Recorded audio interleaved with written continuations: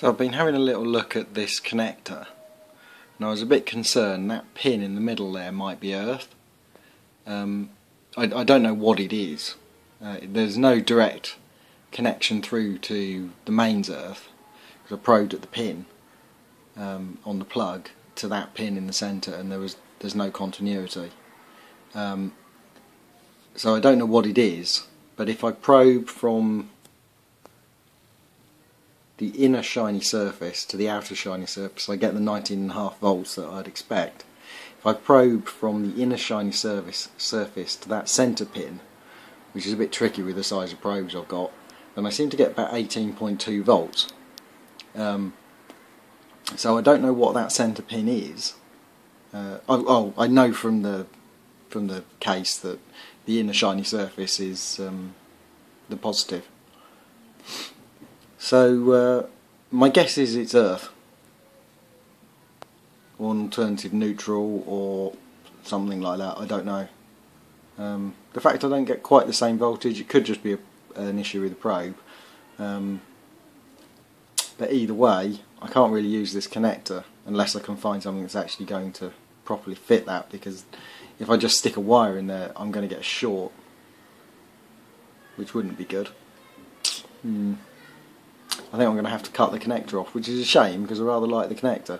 It's got a snazzy blue light on it, so and I'd like to know when it's on. So I just had a little bit of a think about it, and I reprobed it, and it definitely is coming out at a little over 18 volts instead of the 19.5 the supply can provide. And I think I probably figured out what that centre cable is. It's going to be some sort of probe cable. I bet it's something to do, it's some power saving feature, and it's some way, I don't know, that the computer can probe the voltage of the power supply, or the power supply can probe the voltage of the battery that it's charging, or something along those lines. It's going to be some sort of feedback mechanism. Possibly the brick has the ability to go into a power saving mode once the battery is fully charged, or to drop its voltage in some way for the laptop that it was designed for to run. My only concern, I'm pretty sure it's not an earth, it's a separate neutral.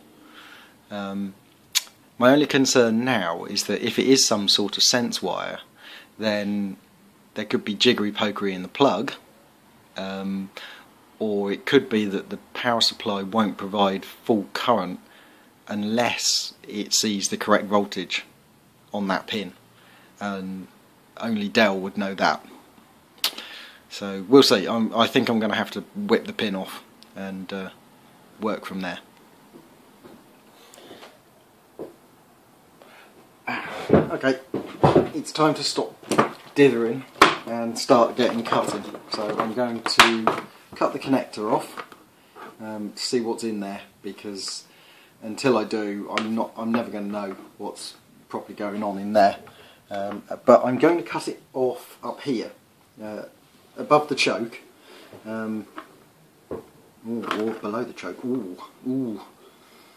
Basically, what I want to do is cut it off so that I can reattach this. Should I ever find a socket that will fit that plug. And if I cut it off above the choke, I've got loads to play with. So yeah.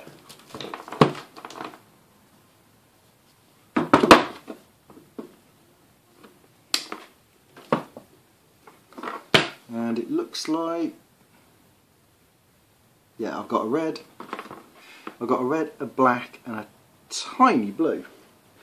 So yeah, that makes me think that the blue is probably some sort of sense wire.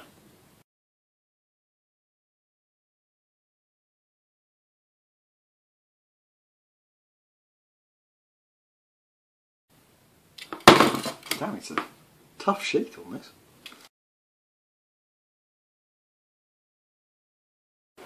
Yeah, so we've got fairly sizable red and blue and dinky little, sorry, red and black and dinky little blue there. I think that's probably, looking at it, it's about 1 mil, so I'm going to strip a decent amount back.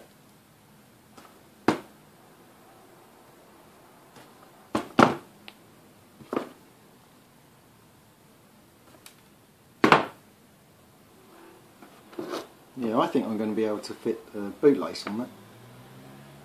That'll be convenient. I thought I was going to have to tin that. Let's see if a bootlace will fit on.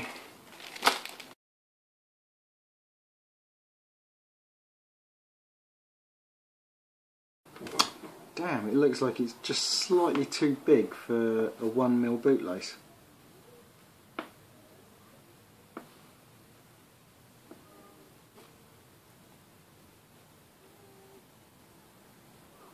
I'll see if I've got 1 1/4 mil. Just a moment.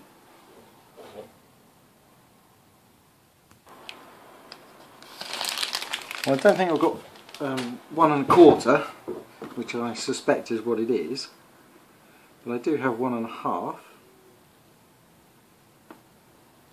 I think that's possibly a little on the large side, but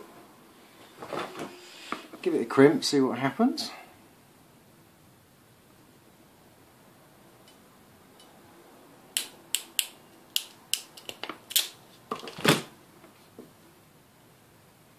That's not coming off there. Excellent. That's a stroke of luck.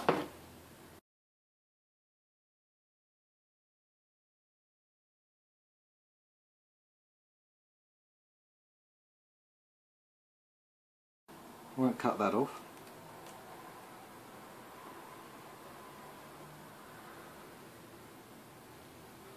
And I will do those, fold it up out of the way and get a little bit of heat shrink on that, I think. Right, put more sheath off, and what I can probably do is arrange these two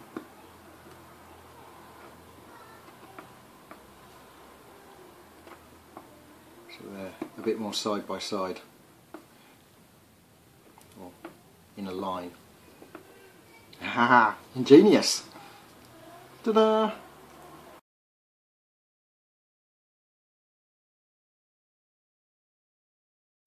And just hear my daughter wanting Nanny and Grandad to come today. Well, not coming for a while.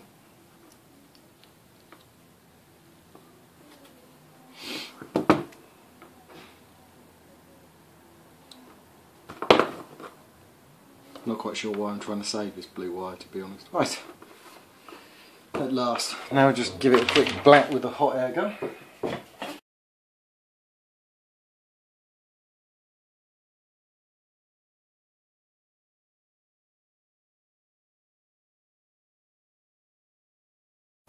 Right, now have, ouch that's a bit hot, a 19.5 volt power supply.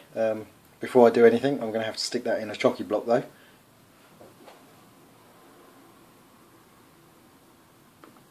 Because you wouldn't want to short that out, not 4.5 amps. So I looked absolutely all over the workshop to try and find a piece of chocolate block, and could I find a piece? No. I've got tons of the stuff in this workshop, I'm sure of it. Eventually, up a deep, dark corner somewhere, I did find this bit of absolutely monster 15 amp chocolate block. But I just thought I'd point out how unbelievably crap this is. This is brand new, straight out of the packet, and look at that one. It's broken.